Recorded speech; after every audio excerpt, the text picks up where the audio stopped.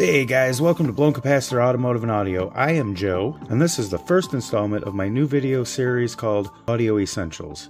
Today, we're going to go over speaker polarity. In other words, the positive and negative wires, which one goes to which. So on a normal speaker, it's pretty easy to tell which one goes to which. They're usually marked by the positive being red and the negative being black. But let's say, for example, you have a speaker and you don't know which one is the positive and negative terminal, meaning which one the positive wire goes to and which one the negative wire goes to. Well, a very easy and simple way to figure that out is basically just with a remote. Okay, no, it's not actually the remote. It's what is in the remote that we are going to take out, and this right here.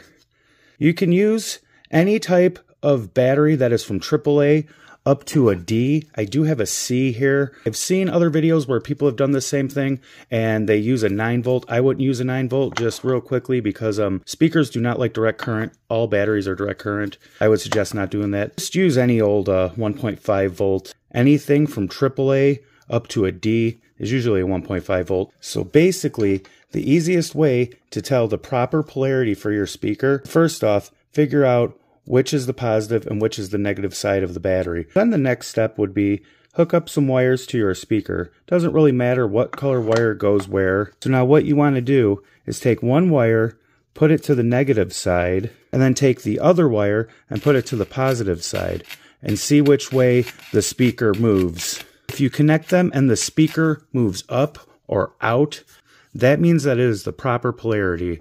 I like to think of it as the speaker is coming towards you, wanting to embrace you with a hug. And if you do it improperly, it will go down or go in, kind of like it's wincing away from you, or it's kind of showing you that it's not the proper polarity. Easiest way, up and out is good, back and in is no good. Now again, if you do have a speaker like this lovely Optimus Pro 7 that I found for $3. Now, if you do have a speaker like this that has regular terminals on it and maybe they're not marked or something, you can do the same thing.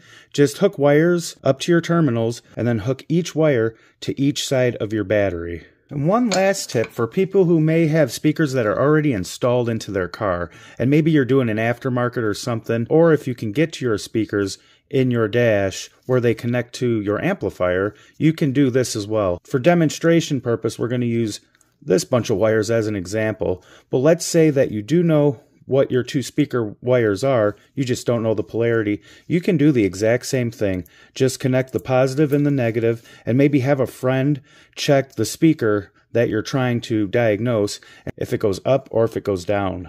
Another trick I like to use is put my phone up recording, and then go up, and then do my connection, and then go back and then check the footage. But, yep, there again. Hope that helped you out, guys.